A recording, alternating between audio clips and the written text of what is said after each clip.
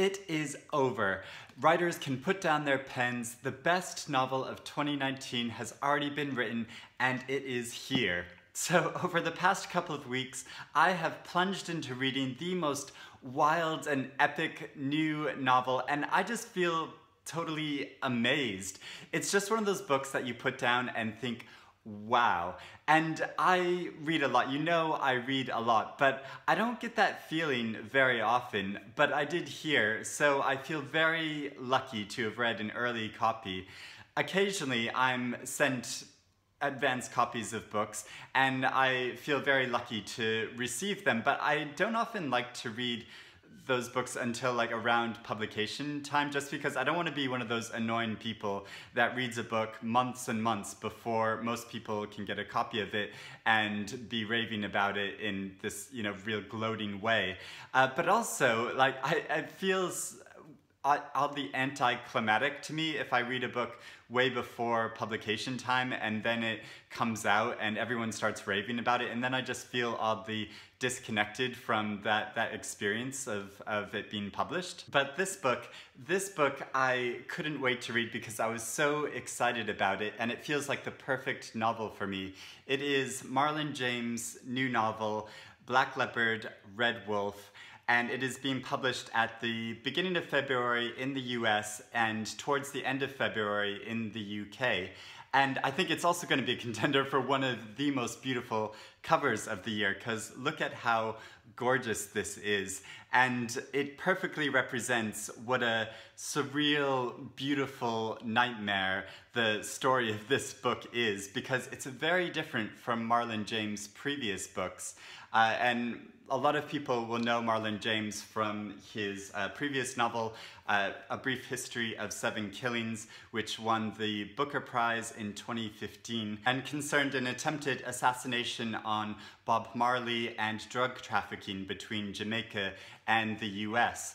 And so the style of this new novel is very different from this previous book and Marlon James' other works, but it has a similarly epic style feel, just very expansive narrative with multiple points of view and richly detailed characters. He clearly thrives on writing in a really long form, because Brief History of 7 Killings is just under 700 pages, and Black Leopard, Red Wolf is just over 600 pages. And it's actually the first part in a planned trilogy that he's writing called the Dark Star Trilogy. So there's going to be 2 other books in this series. And while Marlon James primarily writes in a realistic mode where he depicts historical characters and events that happen in the real world, this novel is just pure, unrestrained fantasy. And he said in an interview how he wanted to go back to being a fantasy geek. And the experience of reading this book made me really feel like a boy again. You know, this boy that just loved to curl up with fantasy novels and get engrossed in this whole magical world, because it takes place in a kind of medieval Africa where there are battling kingdoms and magic that takes place. It follows a band of misfit mercenaries who are on a quest to find a boy that has gone missing under very mysterious circumstances, and they encounter all sorts of fantastical things along the way, like a group of dejected, deformed children, and hyena women, and giants who are pitted against each other in gladiatorial style fights, and shadow spirits that walk on the ceilings, and flesh-eating monsters, and it goes down into kingdoms that are underwater or up in treetops, and there are slave traders and witches that trade in the body parts of children, and all sorts of really fantastical characters. Every kind of sort of fantastical being, except for maybe like a unicorn, like I'm wearing on my t-shirt. Could be my only criticism of the novel. There's no unicorns in this book. Now, some of you may be thinking, a fantasy novel? I'm not interested in reading a fantasy novel, but believe me, it is so imaginative while being sophisticated and really daring in what it's saying. So it's being touted as a kind of African Game of Thrones, and it really is that, because it creates this version of history where all these fantastical things happen while also being firmly rooted in African history and mythology and traditions. And this feels like a very significant statement that Marlon James is making, because so many fantasy narratives are rooted in Western Anglo-Saxon traditions like Game of Thrones, but this novel draws upon so much untapped oral history and beliefs to create a fantastical new kind of tale.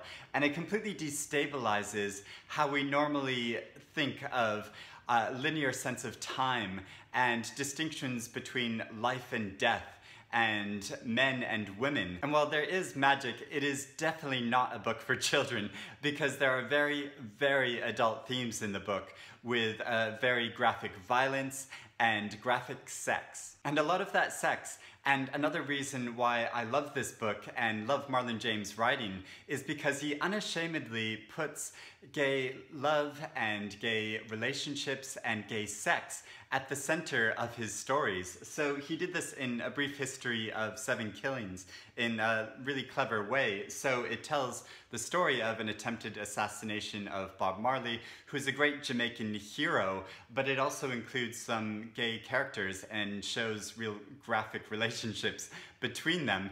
And this is a really bold thing to do, because Jamaica has quite a history of homophobia, and Marlon James has said himself in the past that because of that homophobic violence, it's one of the reasons why he left the country. In 2015, I was one of the judges of the Green Carnation Prize, which honors LGBT writers, and one of the reasons why we chose this novel as the winner was because of the bold way it handles this subject matter. And the same thing happens in Black Leopard and Red Wolf. And it's even noted at one point how there are lands where men who love men get their cocks cut off and are left to bleed to death. So Marlon James has never forgotten the threat of that violence, and he really pays witness to it. So the tumultuous love story at the center of this book is between its narrator, who's named Tracker, and Leopard, who is a shapeshifter that sometimes takes the form of the man. And they primarily have a friendship with each other, but they get very jealous when one or the other of them takes a long-term lover. And there's a period where Leopard's mood towards Tracker changes very dramatically, and the reasons for that change is so funny, you have to read it to believe it. But it's not just the gay love stories at the center of this book, which I think is so progressive, but there are other things as well, like how Tracker conceptualizes his gender. Like, he thinks of himself as both a man, and he also has female parts to him. And also the way it talks about family and non-traditional families. So Tracker forms a kind of improvisational family with groups of dejected children who are called the Minji. And I think he's showing with these themes that some of the traditions and practices in African societies were surprisingly progressive and encompassed social ideas which we think of as just being modern. But of course there were also lots of oppressive and horrific practices as well, like slavery. So the band of mercenaries is commissioned by a slave trader, and there's a lot about slavery between the warring kingdoms in this novel. It really is an epic adventure filled with so many surprises. Of course, I felt confused and disorientated at some points because, like all fantasy books, it builds an entire new world, and so it takes quite a while to become accustomed to that world, especially when the laws of nature seem to keep changing all the time. But it's helpful because there's a list of the cast of characters at the beginning of the book, and over time I became accustomed to this world that he creates, and I feel really excited by it now, because now that I feel more familiar with the world, I want to see more of it and see where he takes the story next. So it's exciting, like I said, that it's the first part of a trilogy. And one of the interesting things about it is that one of the big themes that he covers is the whole question of truth. And this book is only Tracker's account of what happened, but the future books will give different accounts of the events. And one of the most interesting characters in this book is a woman named Sogalon, who is also called the Moon Witch. And the next book will be from her perspective.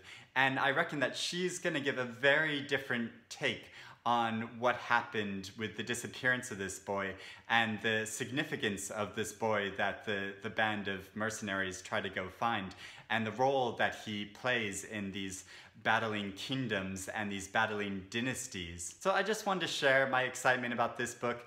You know how excited I get by novels that I truly love, and it feels especially exciting that this is the beginning, the very beginning of what is going to be, no doubt, a very epic series of books. So let me know if you're excited to read it now as well. Let me know if you're a fan of Marlon James' writing. And when you do read this novel, come back and let me know what you think of it, because there's so much to talk about and say about this book. Now, of course, there are so many more books to look forward to in 2019, but I just had to share my thoughts about what is a very, very special novel.